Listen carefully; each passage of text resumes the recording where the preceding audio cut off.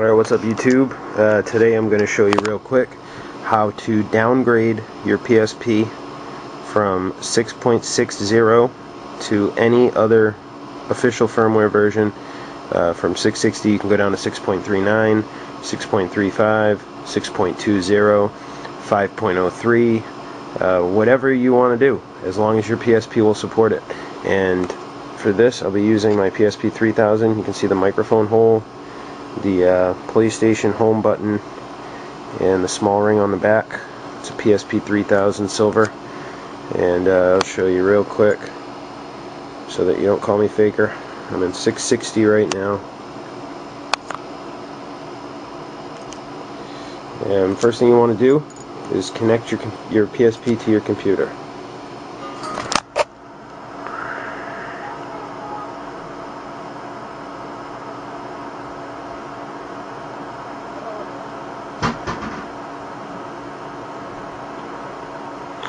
Alright, this is the file. I'm going to be downgrading to 620. So you'll see this file says downgrade 660 to 620. There'll also be links in the description, 660 to 6.39, 6.35. So you just download the one that corresponds to the firmware you want to go down to. So if you open up that file, you'll see a PSP folder. There's my PSP connected on that side. Just grab this PSP folder and drop it right into your memory stick, and it's going to prompt and say, do you want to merge this folder? You want to click on yes, and then it will copy everything to your PSP.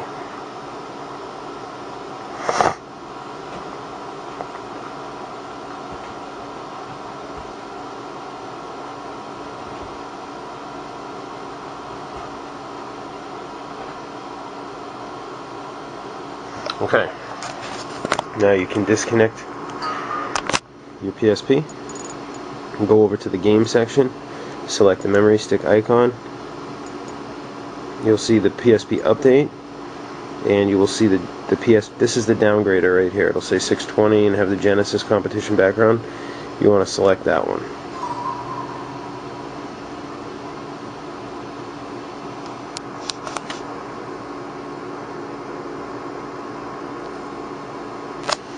Let me see if I can get this to focus for you guys. Come on. I want you to be able to see what it says.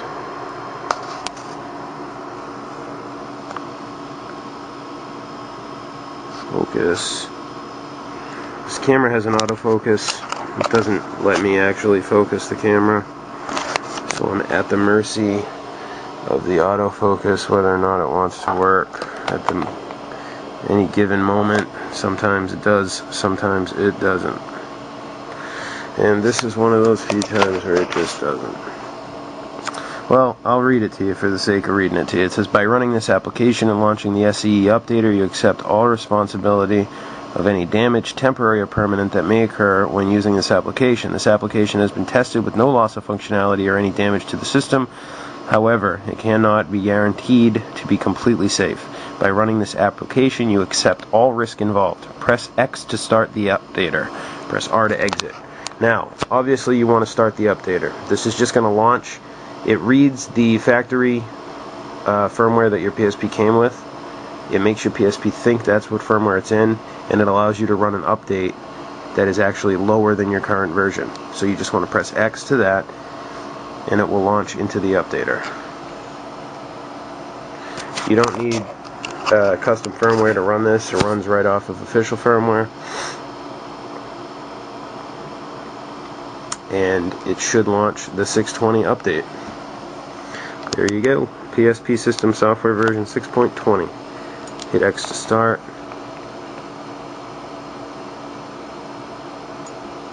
Accept the agreement.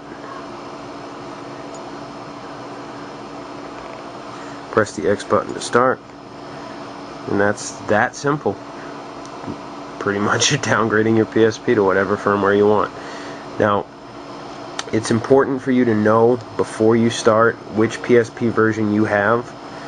If you have a PSP 1000, you can use this to install any firmware version that you want. You can use it to install 620, 5.03, 5.50, 5.0, whatever you want. If you have a 2000, you got to know which 2000 you have and which firmware it was shipped with. Like, you only can go down as low as your PSP was shipped. If you go any lower, you'll brick. So, like, if you have a PSP 3000, you better be damn sure that you have a 3G model if you're trying to go to 620 or 5.03.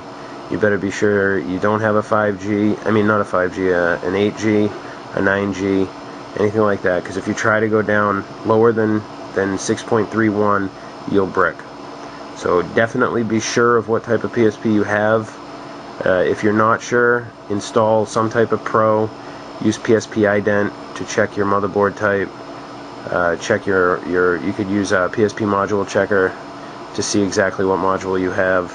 I know the rules are 3G can go down to 5.03, 4G can go down to 620, a 5G can go down to 620, which is a PSP Go, and 7, 8, and 9G can only go down as low as 6.35 to install custom firmware. You can't go down to you can go down to 6.31, but you can't install custom firmware from there. So, general rule of thumb, 7, 8, and 9G don't go lower than 6.35. 4G don't go lower than 620.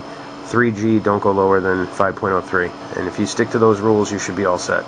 And PSP 2000, regardless of your motherboard, you can go down as low as 5.03. And like I said, a 1000, you can go anywhere you want.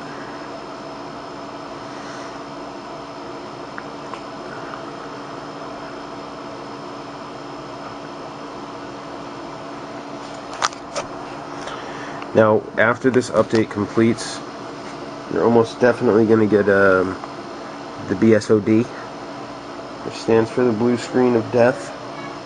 And I'll show you how to defeat the blue screen of death. It just basically tells you that your PSP has corrupt settings. Alright, press X to restart your PSP, and you'll see the B-side. Nobody likes to see the B-side.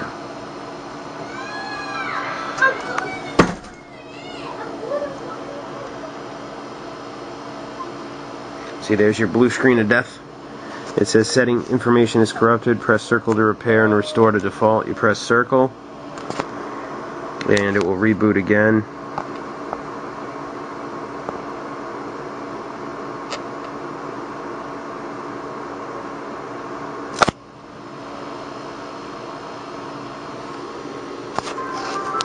There it is.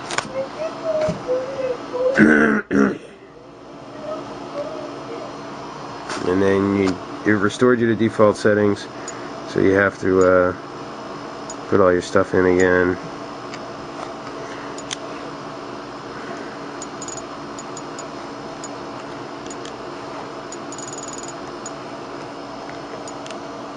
There we go. Just downgraded from 6.6 to 6.20.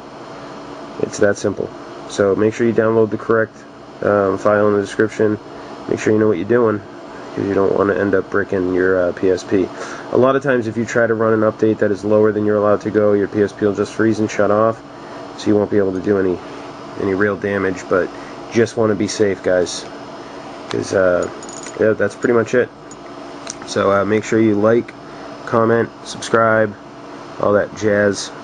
Leave some of those reactions. Nobody's leaving reactions on my videos. I'd like some reactions. So yeah, check out sneakycodes.tk, sneaky-media.com for all your ISOs, movies, all sorts of good stuff. That's about it. Have fun downgrading. It's Warren Leader signing out.